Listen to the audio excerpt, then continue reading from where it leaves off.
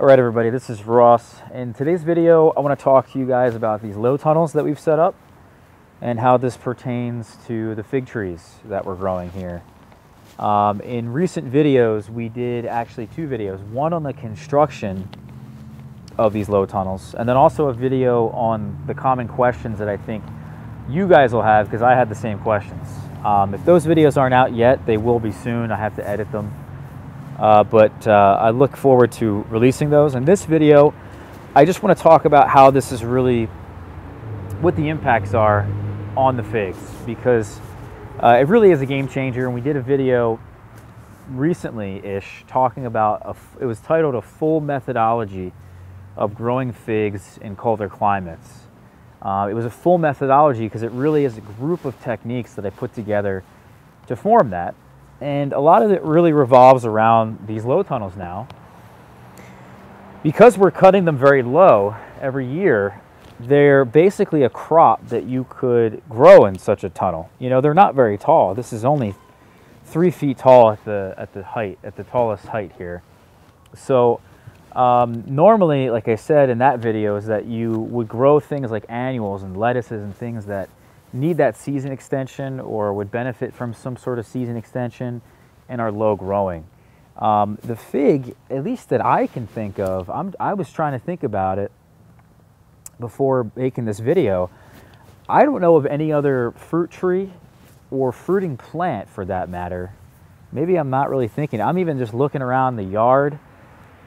Just basically every single fruiting plant that you can grow, other than the fig, will not be able to fruit when you cut it down to the base. You know, the fig is really special in that particular circumstance. If you think about it, you can cut them all the way down to almost nothing and they can fruit that year. It's a little difficult because they may be in some sort of hormonal imbalance, but if you look at the stone fruits, a lot of them fruit on the last year's growth and require that last year's growth. Some of them fruit on spurs that need to be of a certain age, and the wood has to be of a certain age.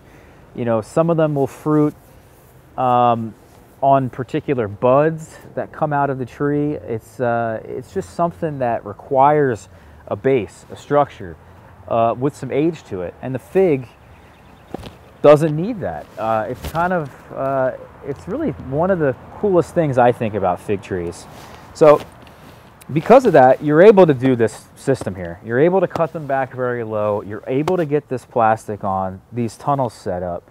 And the benefits are immense, because everything we've ever talked about on this channel is talking about warming the soil.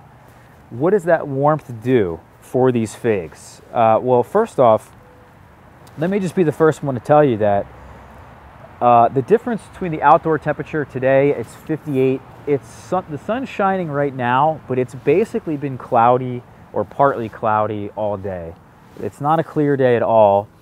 And even because it is partly cloudy, it's still a 20-degree difference between outdoors, 58 out here, it's 78 under here. I have a thermometer that I normally put in the greenhouse, which also tracks the humidity and whatnot.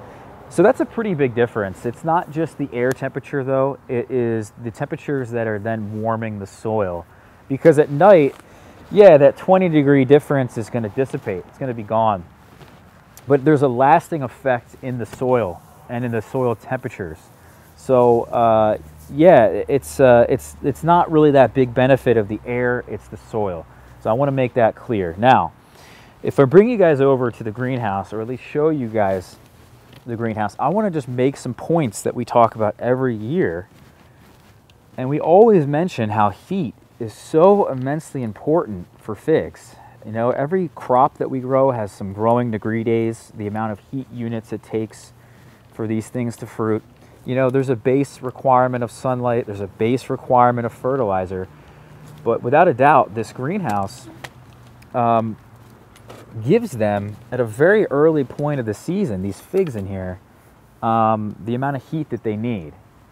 And if I open this up, I would say, you know, roughly about half of the trees in here have fruit on them already, and it's only April, or not even in May, and it's really all because of this heater. As we talk about so many times, this heater really kicks on the temperatures in here at night and keeps the nighttime temperatures above 50. And I've been doing that since March 1st. A lot of the trees in here woke up March 1st. Sometime around March 1st to March 20th, a lot of them woke up. And you can see, like, this is just one example here of a variety with fruit on it. You can see them at pretty much every node. This is one of the Col de Dames. And I would have thought, well, you know, the Col de Dames would take a while to fruit because they're normally a very late fig. But, you know, even 3 weeks after these trees wake up, with the help of the greenhouse and how that produces all that heat and traps it all in during the day, but also with the heater, you're getting, just like I said, a ton of heat units, which is triggering and bolting these trees into flowering. That's what the fig is. It's an inside-out flower. And the Col de Dames, like I said, they require a lot of heat units, but even 3 weeks in this greenhouse after they wake up, across the board, Col de Dame Blanc, Col de Dame Noir, Roja, Gris, they're all putting out fruit with the help of the heat in here. So the difference between the low tunnels and the greenhouse is going to be that heater. However, I don't really need the heater in the ground because the ground temperatures are pretty stable, are they not? Right? I'm trying to use this heater to keep things in this greenhouse above 50, because if the root temperatures are above 50, there's going to be some sort of activity on these plants. The metabolisms are going to start running and start going. If the root zones are less than 50, like, you know, as an example, my potted trees here on the patio, these trees are not kept above 50 all day or all night. Yes, it is 58 degrees out here. It was, I think, a little bit over 60 today. You know, that is warming the soil, but if I were to take the temperature readings here at night as an example, these trees metabolically are doing very little because of the lack of temperatures. So that's why I keep it above 50 in the greenhouse. But in the ground, in these low tunnels, the root temperatures are kept above 50 because the ground is just staying warmer. The ground is a lot more difficult to heat, but it's also being trapped in here, as I said, during the day with these low tunnels. And as I said, the key difference is not the air temperatures in the greenhouse, but the soil temperatures. And if we achieve that, we are going to have immense success getting these trees to bolt and flower at a very early date. So I have to take some soil temperature readings. I will do that pretty soon. But I think the real point here that I think is worth making is really what I just said. But, you know, I'm going to be able to, without a doubt, with these low tunnels, get fruit, as I said, very early. So I think one of the differences between the greenhouse and this is that these low tunnels are not going to be as quick as what's going on in the greenhouse. So like I said, the Col de Dames are putting out fruit 3 weeks after they wake up from dormancy. I imagine these trees may take a bit longer, maybe 3, maybe 5, maybe 4 weeks. You know, my very, very early varieties in the greenhouse, they may only take 2 weeks to start fruiting after dormancy. And some of these trees here, I would imagine, like I said, I think 4 or 5 weeks is a pretty good estimate, which means that if I uncover these low tunnels or set them up in the spring, March 1st, let's say it takes about 15 days for them to actually wake up, because that's normally what I do with the greenhouse, is that I turned the heater on this year, February 15th, they woke up March 1st. So 3 weeks after March 1st, they fruit. So we'll wake these, we'll basically, in a sense, turn on the heater with these low tunnels by uncovering them or setting them up around March 1st. March 15th, they'll wake up. 4 to 5 weeks after March 15th, I'll have fruit on those trees, which nets me somewhere around April 15th. Let's say April 15th to May 1st, I should have fruit. In fact, I think right around now is when I would see fruit on a lot of these figs. If I had these set up March 1st, we just got them set up here, guys, I would already have fruit, I think, on my trees.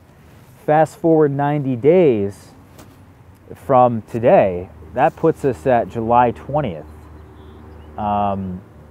So that is pretty insane to get fruit in the ground here by July 20th. I mean, I don't think it's a guarantee. Those are the first fruits of the year, but I mean, you guys know what I'm saying now, right? I mean, it's becoming a lot clearer, isn't it? And that's sort of why I went into this whole spiel about why these container figs are pretty much obsolete. Because the container figs will fruit by August 1st without any sort of assistance from this plastic or a heater. Now, I think July 20th is actually probably an overshot. It's probably an overestimate of when these trees will actually fruit. I think it's a conservative estimate is probably a better word to say it. So, you know, I would say maybe even July 1st or July 15th, I could be expecting fruit off of these trees. And yeah, I just, again, I think that would completely eliminate all the work, money, and time that's spent into the container figs when you could just do this. And as I showed you guys in those videos talking about how to set this up, all the common questions and all that, you got to see firsthand really just how easy it is to put them up, to take them down. They cost me about $400 for 500 square feet of low tunnel. So yeah, it seems like a no-brainer to me.